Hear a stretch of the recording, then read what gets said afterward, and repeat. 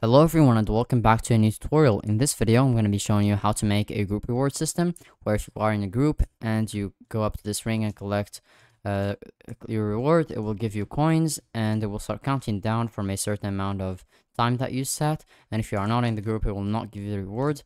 And also, if you're wondering why this video is recorded on an alt, it's because I did not realize that I was on my alt and just ended up recording the video on this account, but that doesn't really matter.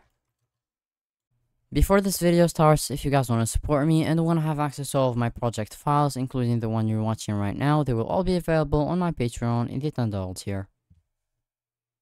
Okay, so the first thing we need to do is to go to Home, Game Settings, and save to Roblox, and then you can call this whatever you want. I'm going to call it Group Reward Tutorial, and I'm going to save this and wait for it to just reopen up. And when it does open up, we need to check API services. So I'm going to wait for this. It's going to take a couple more seconds. And okay, it's loaded.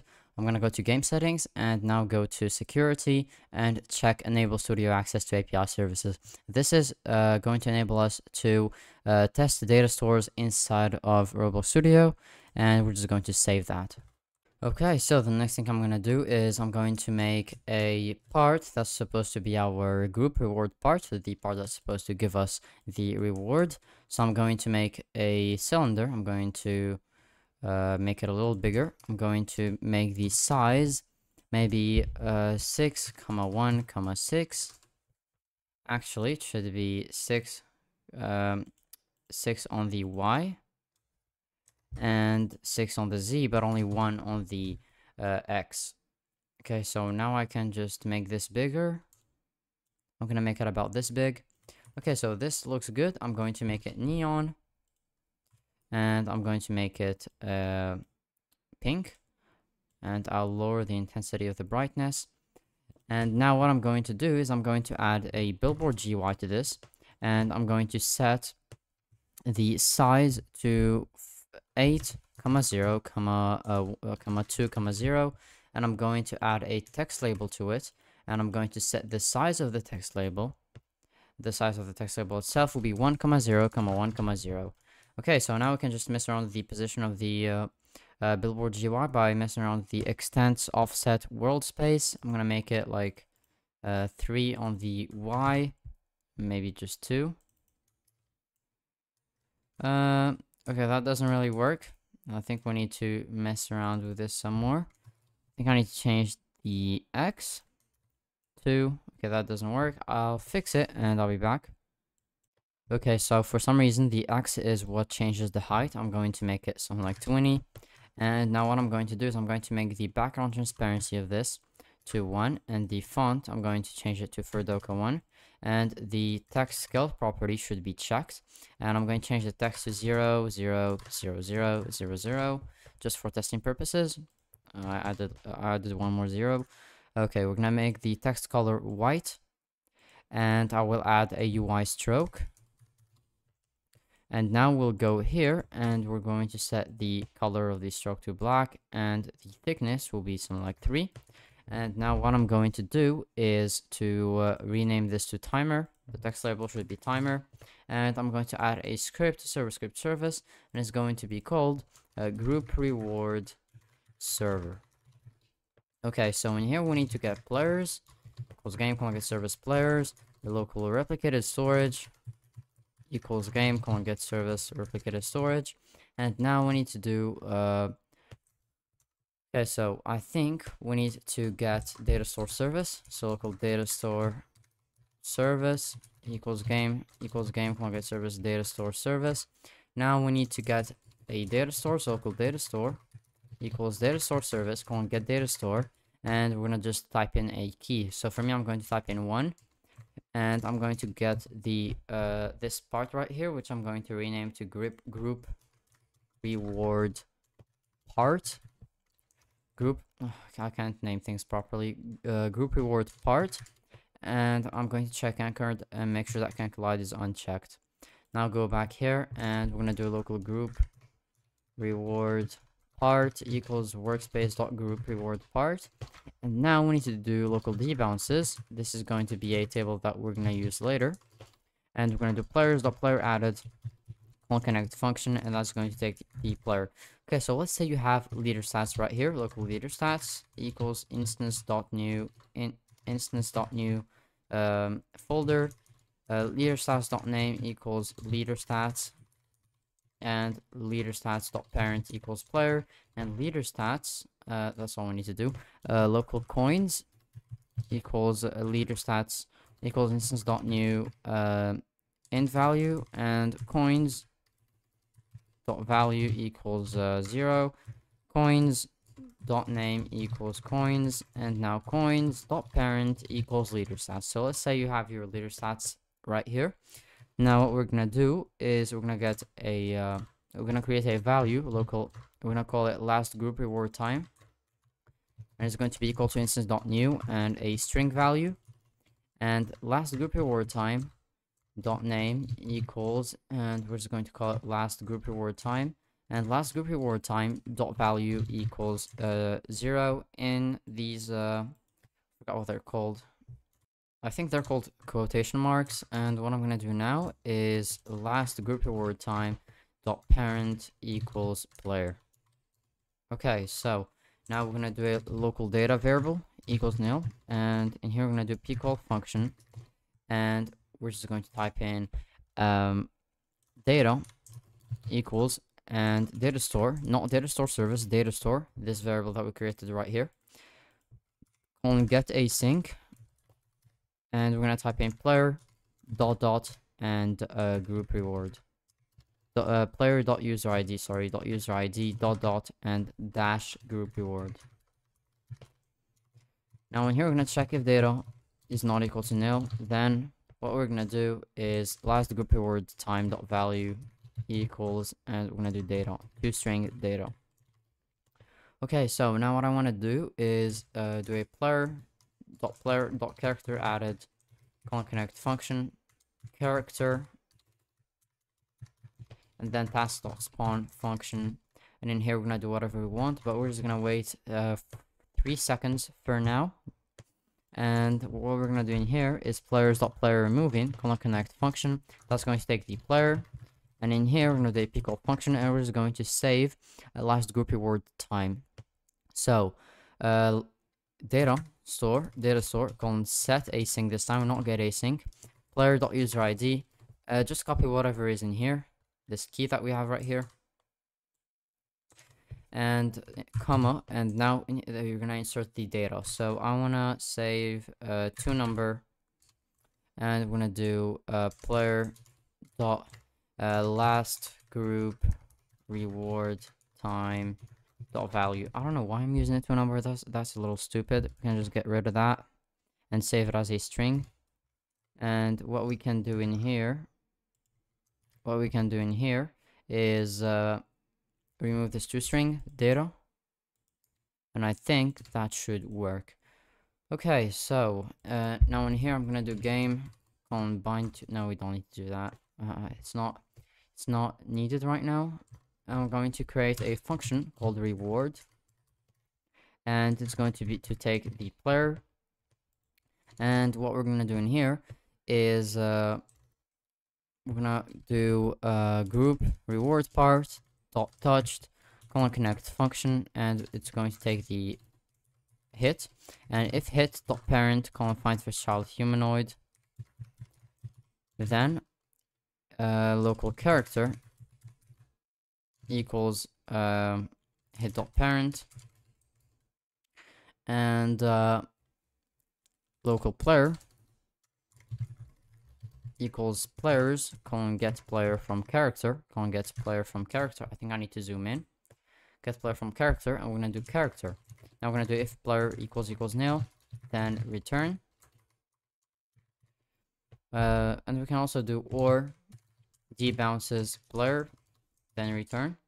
And now in here, what we're gonna do is debounces player equals true, and we're just going to do task dot delay 5 function, or maybe just 1, maybe 3 function, and we're gonna do if debounces player, then debounces player equals nil. And now what we're gonna do is if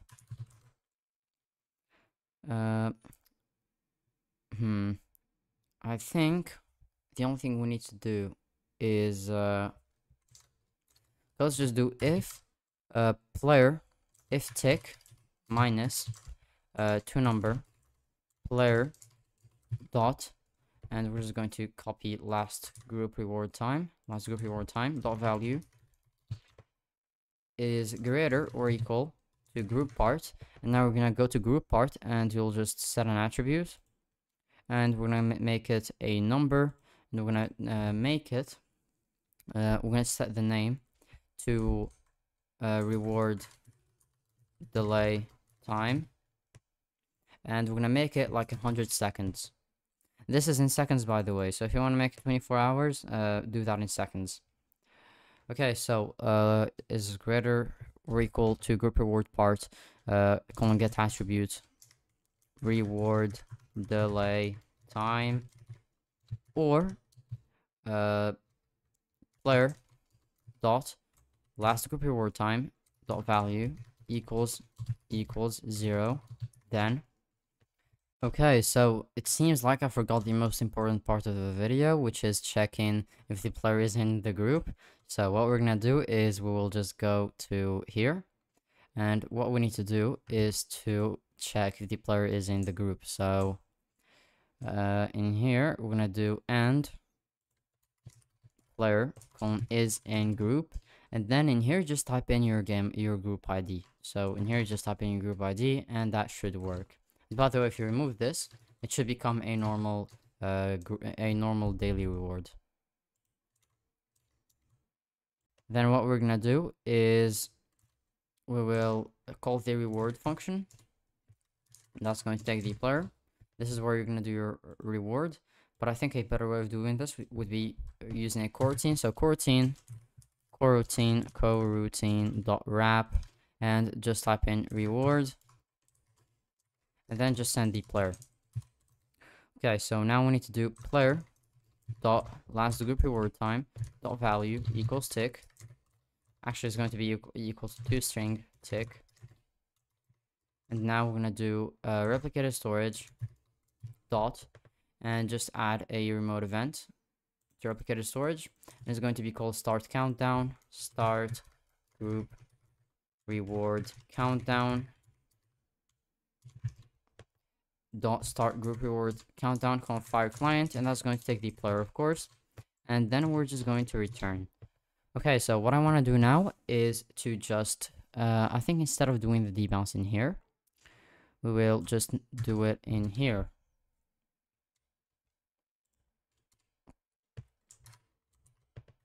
Okay, so the next thing we need to do now is to script our reward function. So in here you can do anything. You can give the player a pet, or give him coins, or give him multiple things. It really depends on your game, if you know a little bit of scripting. But what I'm gonna do is only make it give you coins. So I'm gonna do player dot leader stats dot coins dot value equals 0. What am I doing? Plus equal 500. Okay, so now it's time to script the client. So we're gonna go and we're gonna add a local script to server script service to starter player scripts, local script, and it's going to be called group reward client. Okay, so in here we need to get replicated storage and players, and then we'll need to get the group reward part. So local group reward part equals workspace wait for child group reward part. Now we need to get the timer, local timer equals group reward part wait for child billboard GY wait for child timer.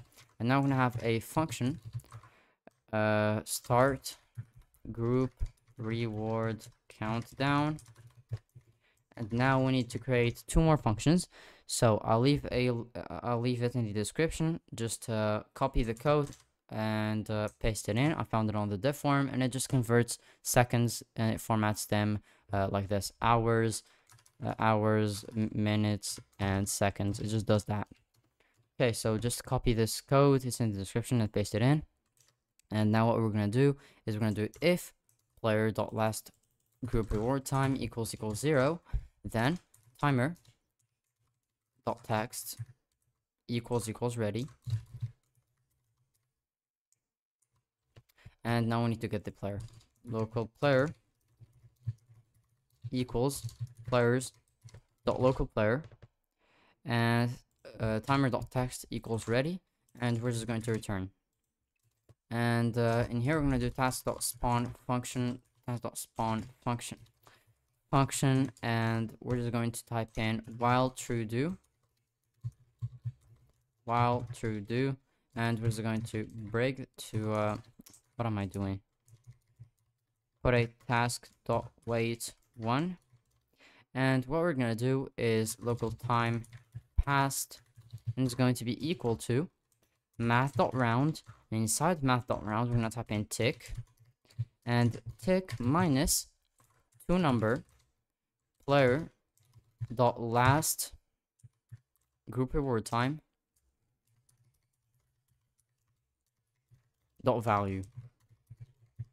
Now what we need to do is check if time passed is greater or equal than group part get attribute reward delay time.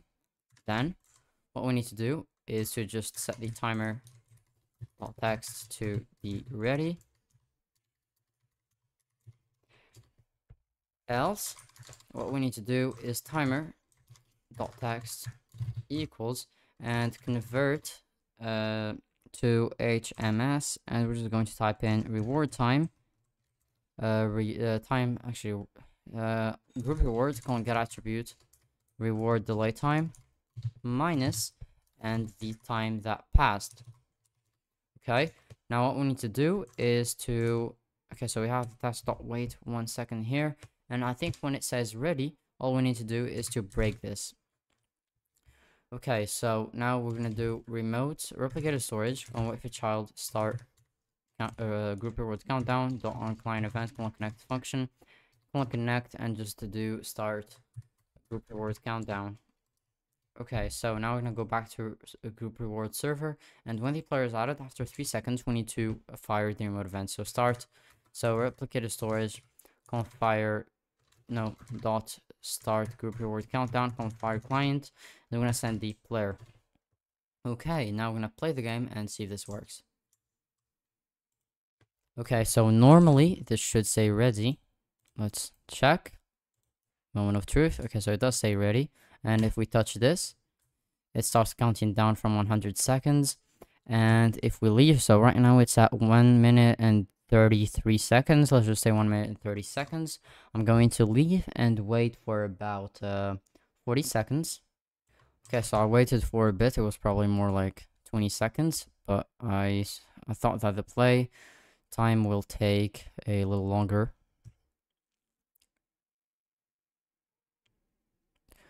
Okay, so now it should say something like 50 seconds. Okay, yeah, it does work.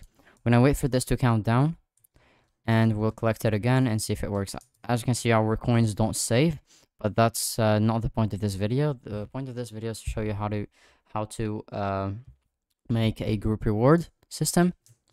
Okay, so we're just gonna wait for this to count down. Actually, I'm gonna leave and rejoin later to see if this works. Okay, let's try that again. Okay, let's see, and we have about 4 seconds left. I'm going to see if this is ready. Okay, so it does work. Yeah, I think everything should be working fine. Okay, so this is going to be it for today's tutorial. If this helped, make sure to subscribe, like the video, share it with your friends, and I'll see you all in the next video. Bye!